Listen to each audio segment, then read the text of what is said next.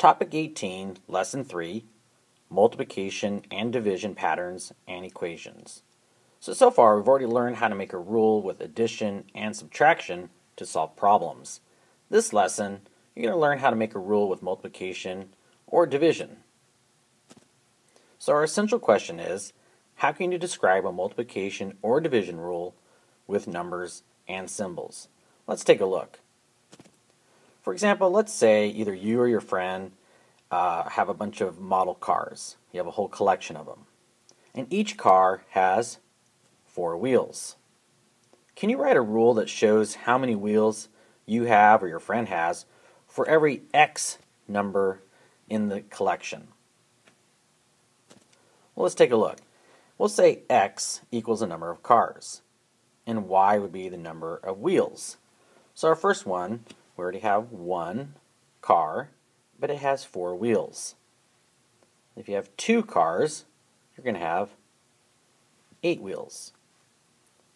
And of course, 3 cars, you're going to have 12 wheels. And 4 cars, you'll have 16 wheels. So what's the rule? If this is our chart, this is what we came up with, our X's and Y's, and again, you can have as many X's as you want and continue with the Y's. What would the rule end up being? Well, our rule is Y will equal X times 4. Or an easier way is 4x. And when you see 4x, you mean 4 times x. Always means multiplication when you see the letter right next to a number. So no matter what number you put in for x, you can multiply by 4 and you get your answer. That is the rule for this one. Let's try another one. If you wanted to give each of your friends 5 cookies each, what would the rule be? Go ahead and pause right here and see if you can make your own chart and solve this equation. What is the rule if you want to give each of your friends 5 cookies each? Good luck.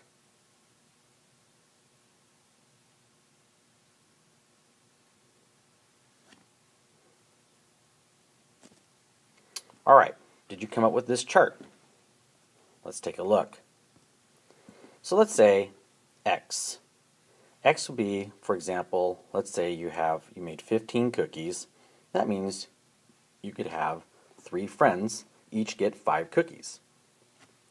If you made 20 cookies, then 4 of your friends would have 5 cookies each. Same thing with 25. If you made 25 cookies, you have 5 friends that each would have 5 cookies. Made 30 cookies, then you have 6 of your friends, and then 40. If you made 40 cookies, how many friends would you each get 5 cookies? You would have 8. So what's the rule? The rule is Y equals X divided by 5.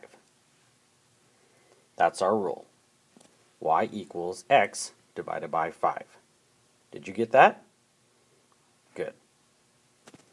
Now let's try making some of your own multiplication division rules. Good luck.